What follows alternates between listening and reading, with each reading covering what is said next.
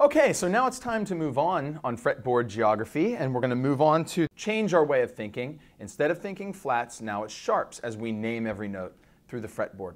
So now we're going to think about that gap between our two natural notes being the sharp name of the lower of the two. So in other words, if this is F, then this will be F sharp, G, G sharp.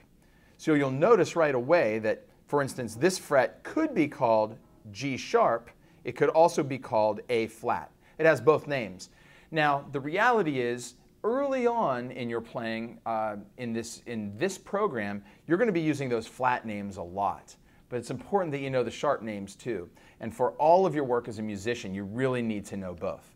This isn't really that difficult. I'm not going to go through the whole exercise. You can do that on your own, but it's great to know it. So here's what we have.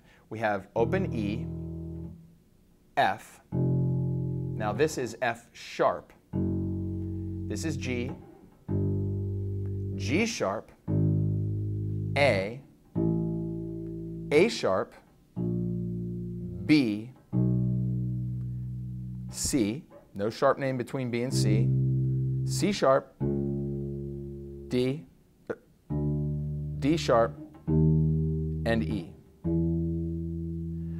You can go ahead and do that on all 4 strings of the bass. Make sure you know the sharp names of every single fret on the fretboard of the bass on all 4 strings.